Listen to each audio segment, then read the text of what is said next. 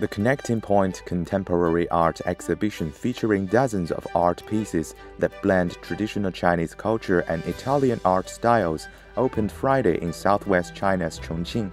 The exhibition will run until May 7th, providing visitors with a month to appreciate the fusion of Chinese and Italian art and culture. The exhibition showcases the works of 3 Italian artists living in China and highlights their personal art research achievements and integration of thousands of years of Chinese history and culture.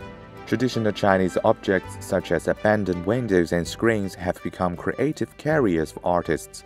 They have decorated traditional washboards with graffiti and given old screens new life through Italian painting. My artwork in this exhibition is about the connection between China and Italy. The work that I exhibited here are very eclectic. China has changed the way that I do my art because Chinese the ability to blend the ancient and modern artworks.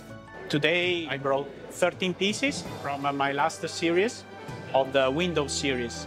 So it's related also to the Chinese culture that I try to represent with this traditional Chinese window and traditional silk. And so recently most of my research is based on these traditional Chinese classics like the Dao De Jing or the I Ching and the Zhuangzi. So I brought most of my painting are related to this Taoism culture, which is very interesting for me and is a source of inspiration.